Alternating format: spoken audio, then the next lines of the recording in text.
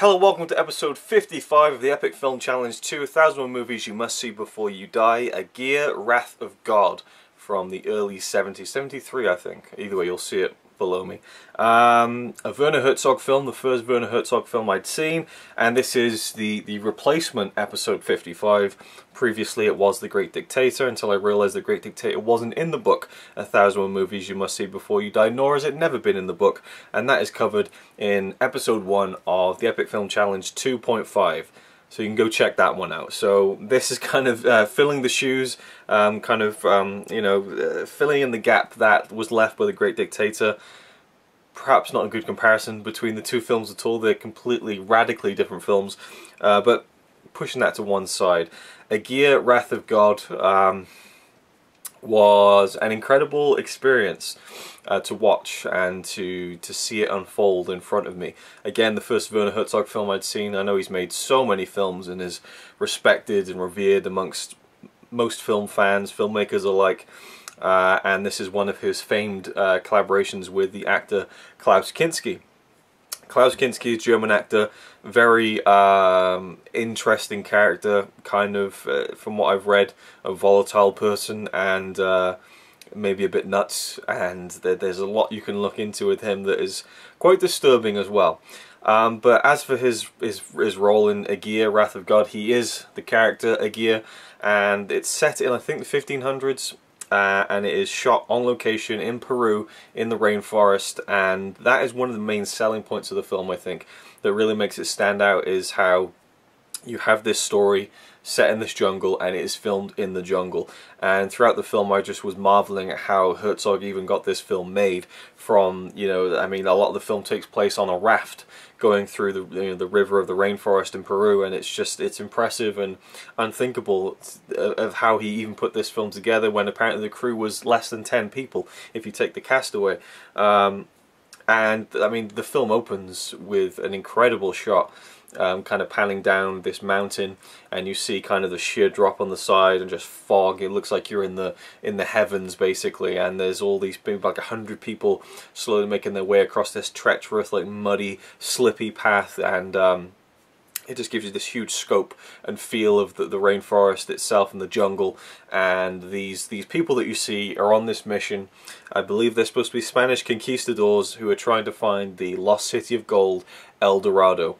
And they're kind of led by different people, and the film is kind of about the power struggle that goes on and how Aguirre, played by Klaus Kinski, is trying to he's trying to commandeer the group. He's trying to kind of get in people's ears, kind of stab some people in the back maybe, and kind of push forward his very aggressive opinions of what they should do, where they should go, who should do what, and who should, I mean, he very much wants to take over.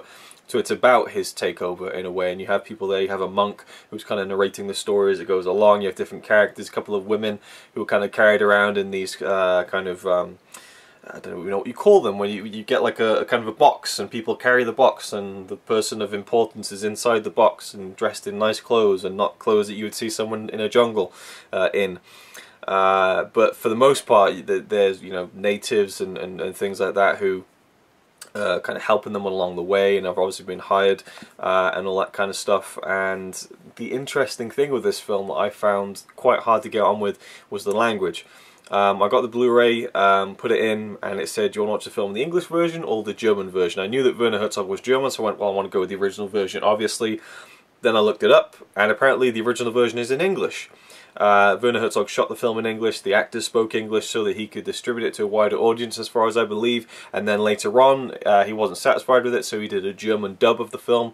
But Klaus Kinski didn't come back to do the German dub for his character in the film because he wanted too much money, and so we have someone else doing the voice. But Herzog says that the German version is his preferred version, so that's the one I went with. Now, when I watch subtitled films, I look at the text on the bottom of the screen. I read it very quickly.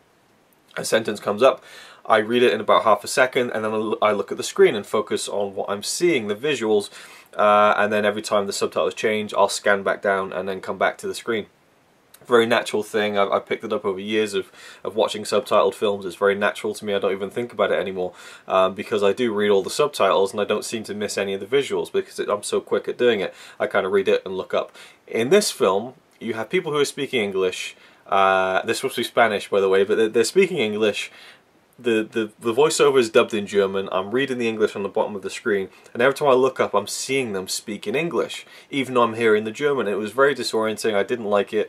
It was hard to kind of focus sometimes. I get thrown off, and then I started trying to not look at the characters' mouths, and then that kind of distracted me from what you're supposed to be looking at, the characters, the human element of this film. That's what, you know, what drives it, I think, is seeing this kind of very desolate kind of rainforest, this place where, you know, people like me and you don't go, but putting people inside of it and making that situation feel so real and authentic and gritty.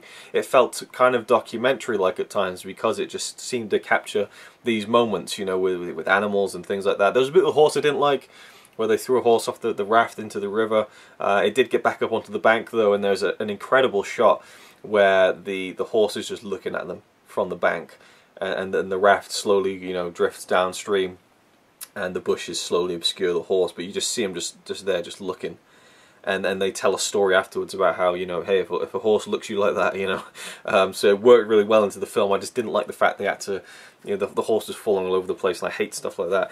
It is what it is. There's an incredible scene towards the end with some monkeys that just was, I'd never seen anything like it before. And that's kind of what the film does. It shows you these things that aren't normally captured in mainstream films, maybe. I don't know. It felt very unique in that way. I mean, I've seen films that have been shot on location before. I've seen films that have kind of gone to these amazing locations to kind of make it feel authentic, but this felt almost as authentic as anything I can say that I've seen in terms of going out into an exotic location and making a film there. And I have to say that the thing that impressed me the most about the film was just the technical aspect of it, getting the film made out there, you know. And there's lots, I'm sure, about the production of the film. There's a commentary on the Blu-ray by Herzog himself. I'd love to listen to it. I just haven't got the time to go into all that stuff. I want to see the English version as well, but I don't feel like the English version is going to be a big revelatory moment for me. I definitely want to watch it the next time I see it. But for me, what drives the film is Aguirre himself, is the actor Klaus Kinski, and his very powerful performance. It might not appear powerful and in your face and kind of rah like that, but just he has such a commanding presence. His piercing blue eyes and the way that he stands, a very physical performance. He uses his body, you know. I almost didn't even need to hear this other German voice actor kind of speak his words. I almost didn't even need to hear him speak words, because he carried it with his body language, which was incredible. The way he stands is kind of like lopsided, and you could almost parody it, you know, make fun of it and spoof it, but he literally is, you know, he's just very, it's just, I can't even do it justice. It's this weird kind of like lopsided gait that he's got when he walks and moves and stands, but it's not over the top. It's not like, he doesn't look like a caricature when he's doing it. It seems to be oddly, I don't know, threatening, or what's the word?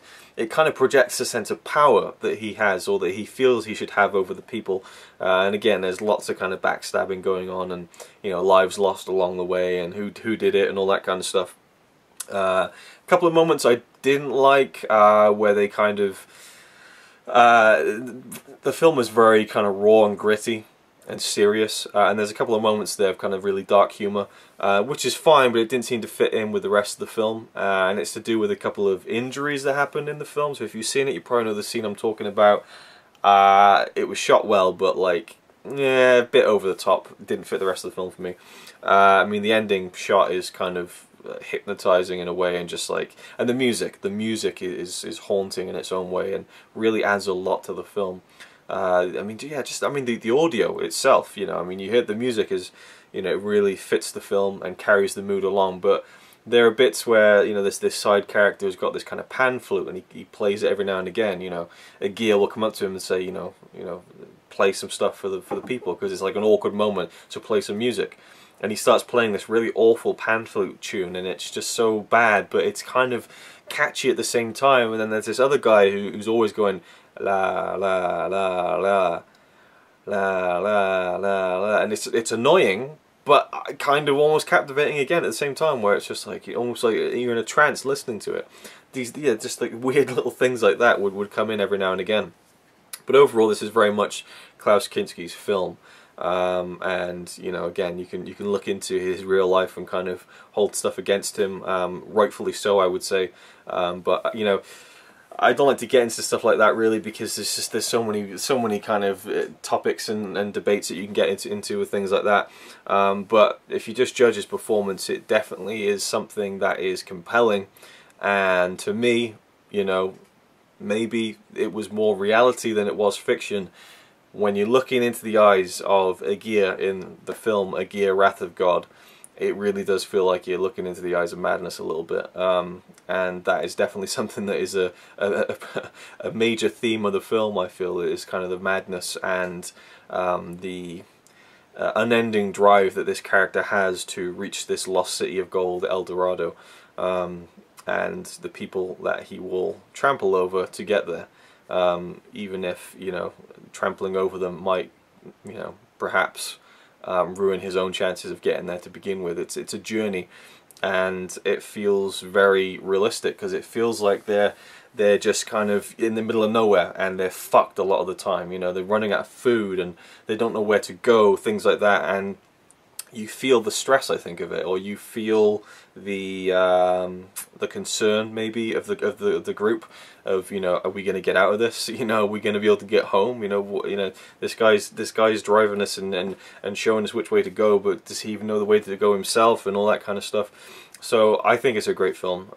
It's not, you know, I definitely want to watch it again. You know, maybe I'll enjoy it even more, but I don't think it's fantastic. I do think it's great, because it's very much unlike anything I've seen before. Take a shot. But is it a film you must see before you die? That's the big question. I'm going to say yes. My knee-jerk reaction is to say no. You know, I don't feel like after I'd watched it I was like, wow, I'm so glad I finally saw that. But I did feel like, wow, that was something else. You know, that was very, you know, very unique, very of its own self. You know. And I'm very intrigued to see more of Werner Herzog's films, particularly the ones he did with Klaus Kinski, because you know, as much of a nutter as he seemed to be, I can't deny that his on-screen presence was something to be reckoned with. So I'm intrigued to see where else that goes. But let me know your thoughts down below about the film, if you think it's a film you should see before you die, and if you've seen any of other Werner Herzog's films, if you'd recommend any to me, because again, this is the only one I've seen. I have to say that Werner Herzog is something of a personal hero of mine, because I saw this clip where the UK film critic Mark Commode was interviewing him in America, just out in the street, and someone shot Werner Herzog with an air rifle in the stomach. So oh, he's just been shot. So they take him back to this room. They go inside, and he pulls down his boxers a little bit, peels his shirt up, and he's got a little wound that's bleeding. And Mark was, I can't believe you've just been that's a wound. And Werner Herzog's reaction to getting shot in the stomach was, it's not significant. I mean, you are living the dream if you get shot and you get to tell someone. It's not significant, you know. That's just what a man, what a legend, what a filmmaker. I loved the way that this was put together and the way it looked, and again, it just had that unique feel to it that I have never seen in a film before. So, thanks for watching, and I'll see you in the next one.